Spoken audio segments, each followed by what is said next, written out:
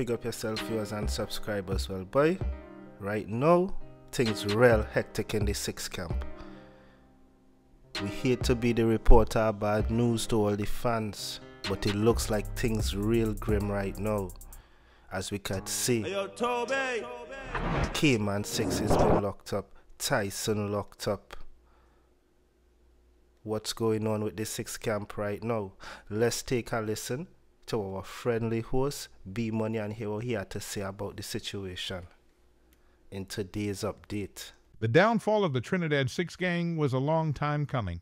This notorious gang, known for their involvement in drug trafficking, extortion, and violence, had been a thorn in the side of law enforcement for years. But it wasn't until recently that their empire began to crumble. One of the main reasons for their downfall was the relentless efforts of the Trinidad and Tobago Police Service and the U.S. Department of Justice, looking into their links and connections with West Bank CEO Nyron Erickson and associates. All of that going on, boy? Behind the scenes, when things looking good on the outside, sometimes it rotten on the inside, you know. The system was preying them for a long time. They launched a series of operations targeting gang members and their illegal activities, leading to multiple arrests and the dismantling of their criminal networks. Additionally, the cooperation of the community in providing information to law enforcement played a significant role in bringing down the gang. Internal conflicts within the gang also contributed to their downfall.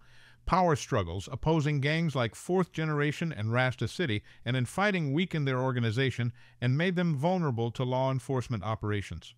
Furthermore, increased cooperation and intelligence sharing between Trinidad and Tobago and international law enforcement agencies such as the Feds and Interpol helped to disrupt the gang's operations and cut off their supply lines. In the end, a combination of law enforcement efforts, 7 Rasta rivals, community cooperation, and international collaboration led to the downfall of the Trinidad Sixx gang. Although their reign of terror has come to an end for now, the fight against organized crime continues in Trinidad and Tobago. The downfall of the Trinidad Sixx gang can be attributed to various key factors.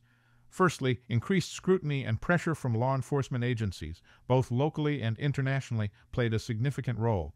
The involvement of United States, federal authorities, and British Virgin Island police in investigating Nyron Erickson, an associate of the gang leader Tyson aka Sixx Dan, prompted a closer look by the Trinidad and Tobago Police Service.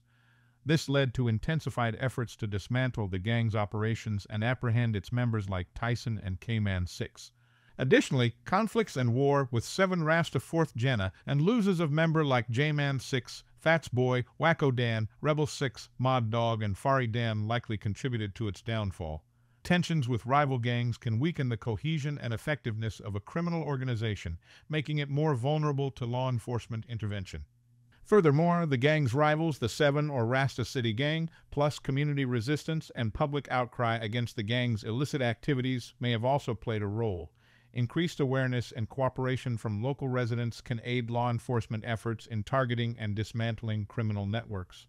Ultimately, the combination of external pressure from law enforcement, internal conflicts, and community resistance likely led to the downfall of the Trinidad Sixx gang.